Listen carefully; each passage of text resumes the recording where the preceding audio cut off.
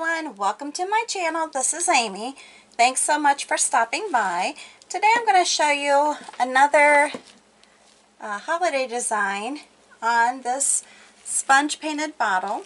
I used the engine red and the wicker white for creating the two different colors on the bottle using a seafoam sponge.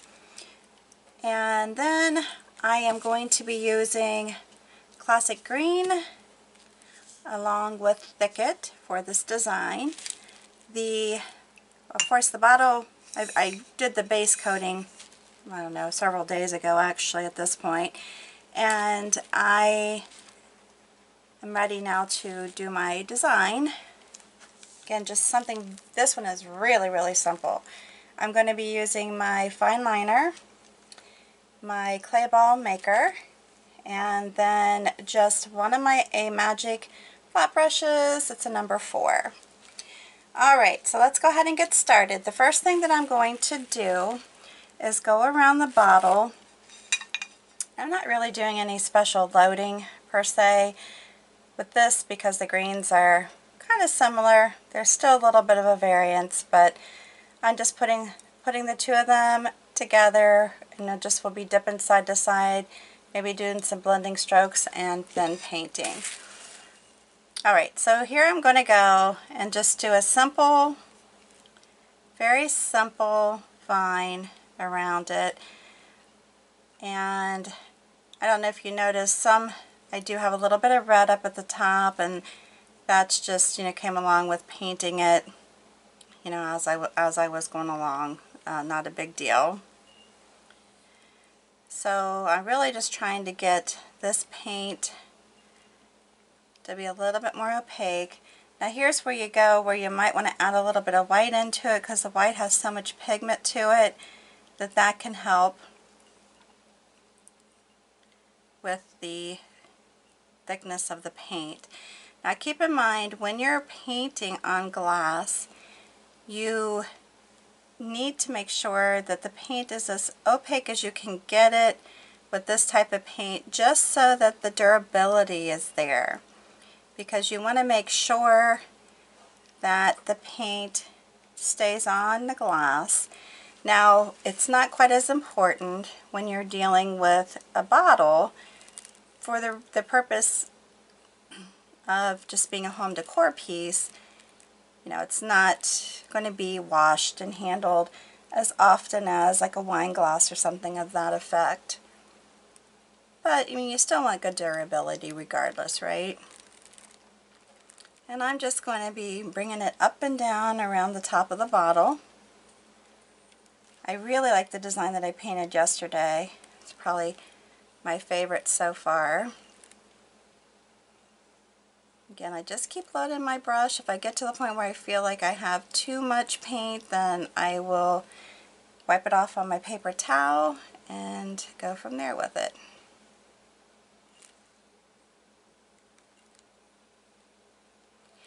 Keep in mind too, if you would, if you're new to my channel, my designs are meant to be very simple and something that is good for anybody to paint. I don't want it to be very difficult. I want it to be something that if you're just learning how to paint, or you just want to be able to do some quick DIY projects for the holidays or for a gift at any time of the year, the kind of thing that you're capable of doing it. Plus, if you're not really aware, being able to sit down and paint or draw anything along that in the arts, it can be very calming and very good for you. So that's one thing I like to try to encourage, are other methods of de-stressing. I know a lot of people do yoga and that kind of thing, which is fine, and that's great. But this is just another avenue. While I'm painting, if you have any questions, just feel free to put those down below the video. I'd love to hear from you. If you're new to my channel, make sure you subscribe and hit that notification bell before you go. That way you'll get notified whenever I paint something new. And I'm going to come back up in here again. Just like that. Like I said, it's not difficult at all. And you can even use a flat, or not a flat brush, but a round brush or a liner brush, however you want to do it. Alright, I think I got it going here. Now what I'm going to do is basically I'm just dipping my brush, not really caring about, but I'm just dipping my brush back and forth into the different colors of green. And then I could even pull in some white if I wanted. And then I'm just going to go just like this, push it down and pull it back. Okay, and if I wanted to, I could even come back over it with a little bit of white, push it down, pull it back. You could do this even with a filbert brush if you wanted. But again, just going like that and turning it. I'm going to come over here and do the same thing. And you can make them rounder at the top if you want, thinner here. And just turn it and pull it towards the vine, like that. And you could even place them a little bit closer to each other, or even right up against each other if you want.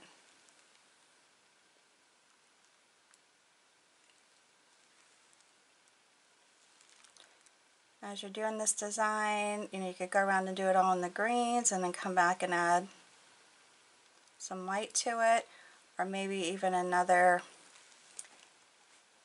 shade of green,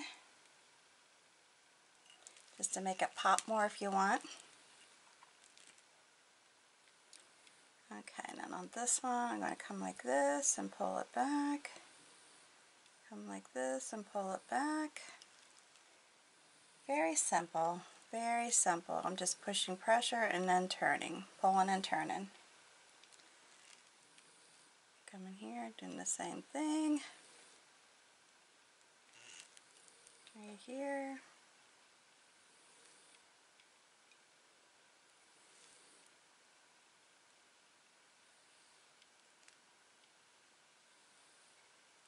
Like that. Apologize if I float off the screen at all.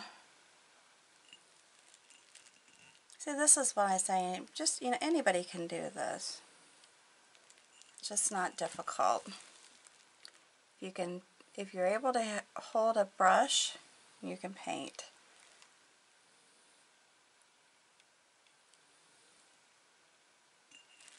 And you can just keep them going down the stem here. Guess if I want to round it up a little bit more, I can. Having a base coat though definitely helps with making the paint a little bit easier to paint, because it's not as slippery, it's thicker, therefore it will definitely be more durable.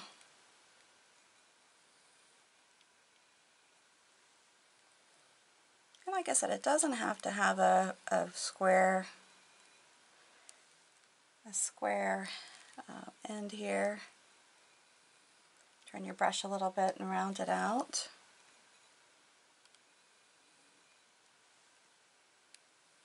Or you can have it the square look. Either way is fine.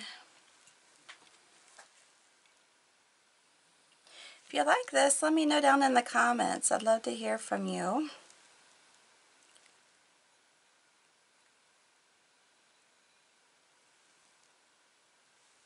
I'm going to put another one over here.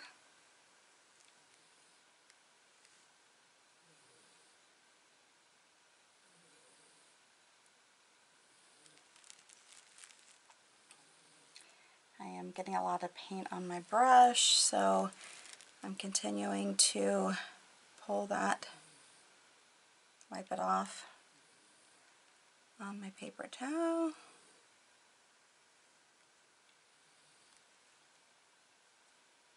You can even turn your brush around too if you want.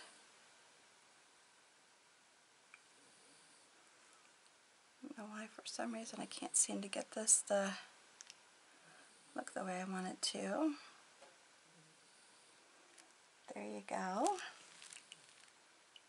And I can actually bring some more in here if I want.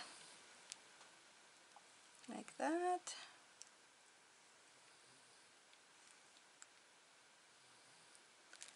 And come down here. You just keep turning the bottle as you're working. Very simple.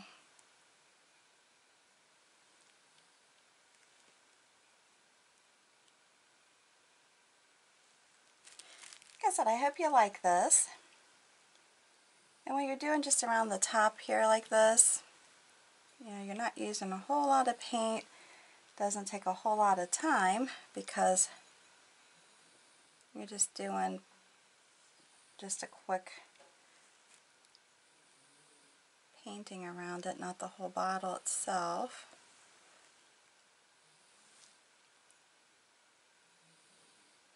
And the reason I chose to do the sponging on this is because I do put lights in my bottles, and that way you know, the light will be able to come through better if you have, you know, it's not a solid paint.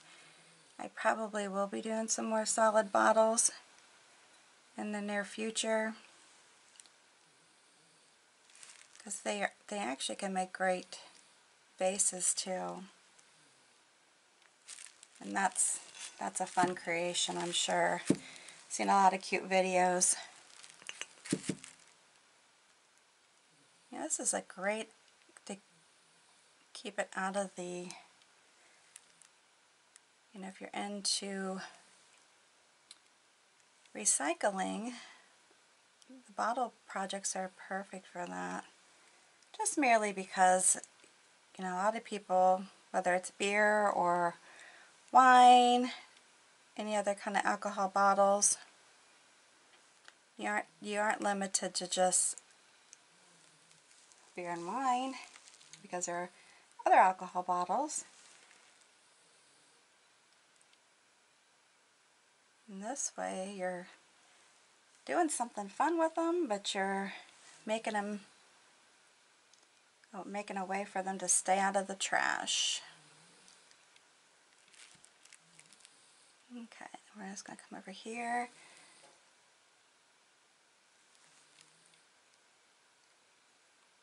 And as these dry, and you see like maybe you want to go over it with another color after you get done doing this part of it, you sure can.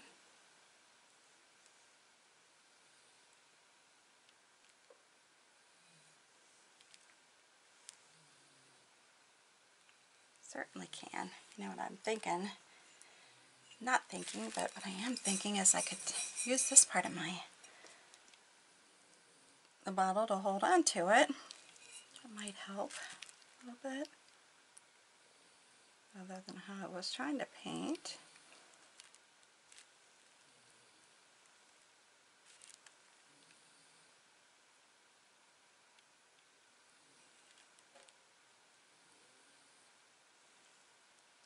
Say fun, fun, fun. Alright, so I've gone ahead and I've completed the design as far as the green part around it. Went ahead and added some more white into some of the leaves and so on.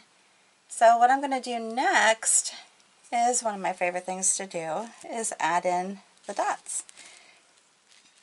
And I'm basically going to be taking just a small side of this dotting, or it's a clay ball maker actually, but I've been using it for making dots for a while. Alright, so you can just kind of put a few dots here and there. You can line them up, or you can just let them be single, doesn't matter. However you want to do it. And then you'll see what I do next. They're pretty cute. I like them now. They're not going to show up too much. Well, they're not probably going to show up at all on the red since they are red. And there's a couple things you could do if you wanted, and maybe add some white on them once you get done painting these, just so that you can see them. Or you can put them on the green leaves too.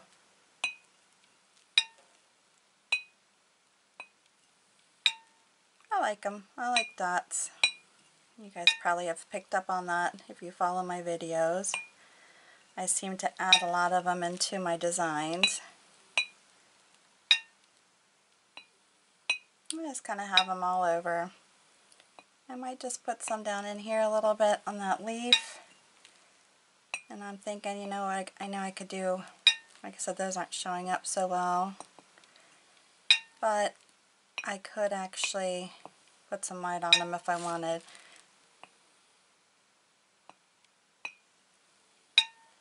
Put that on here.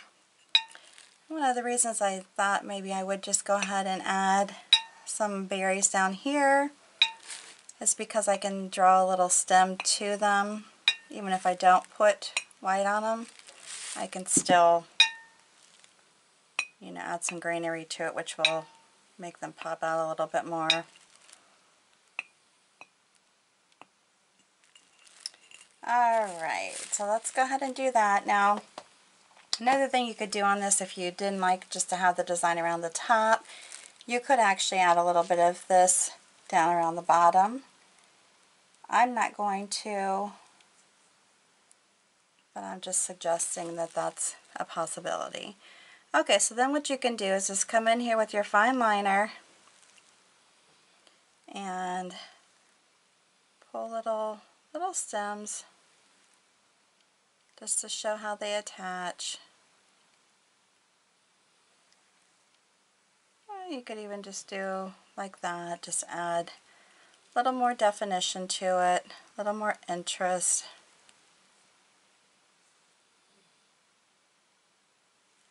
See? And it makes it make sense, right?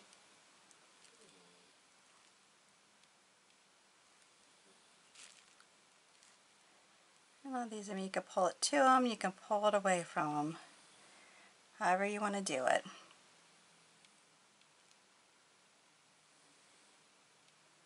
So around something like this, if you add a little bit more white to it, it stands out a little bit more. Just depends on where you're putting it and how you're doing it.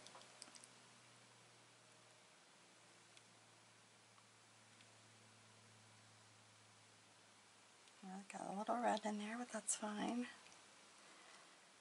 I could possibly add some more definition to it too, right? Who knows? I'm just kind of dipping it into my green, and mainly the thicket green. And some of the white, the wicker white. That's kind of pretty. That's one thing I like to do, is just design something and see where it goes, right? It's a fun thing about drawing a lot of times. It's just kind of doing it, see where you end up. I really like this brush. Actually need to get some more new ones.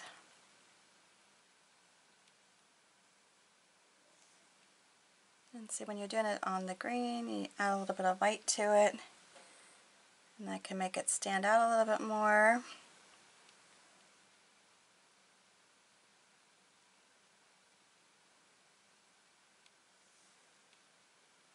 And the thing of it is, if you go over it, you know, you get the red and you go over it, you know, you can always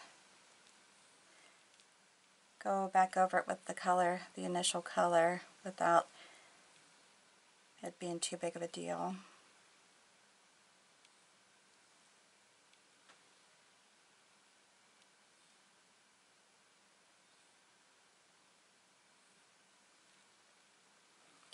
And now I must have went through one of my berries or something, because I've surely got a lot of red down here. It just gives it more of a natural look. You can even have this coming down into here. But I certainly have to add some white to it so you can see it.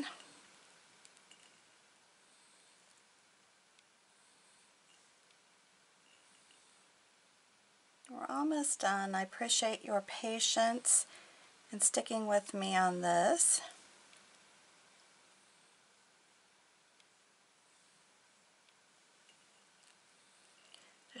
This brush just does such a dainty little line. Got a little more red in here. I must be really going through these. And it can come out a little thick at times, but it doesn't have to.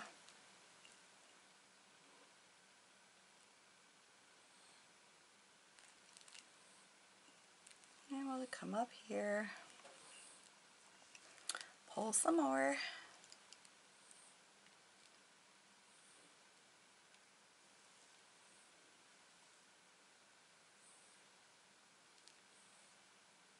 Okay. I do have a lot of dots, so it is taking me a little bit of time to make sure I can get them all. Too much red on there.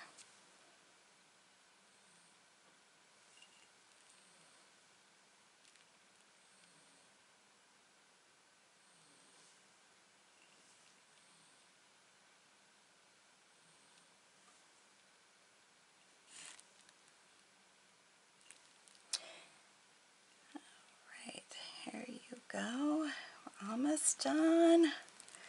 Nearing the end game here, guys. Nearing the end game.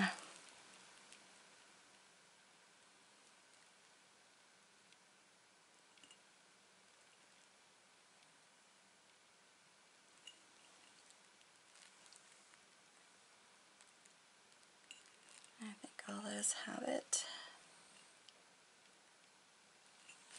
Alright. I think we got them all. Hopefully. Looks like it. Alright.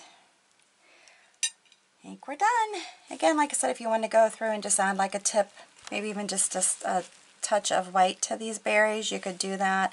I'm going to leave them as they are because I really like them the way they are. But I hope you like this video. Make sure if you do, don't forget to give me a big thumbs up. New to my channel, subscribe, hit that notification bell. And before you leave, if you would share this video on your social network with all your family and friends, I would greatly appreciate it. Thanks again. You stay safe and healthy, and have a good one.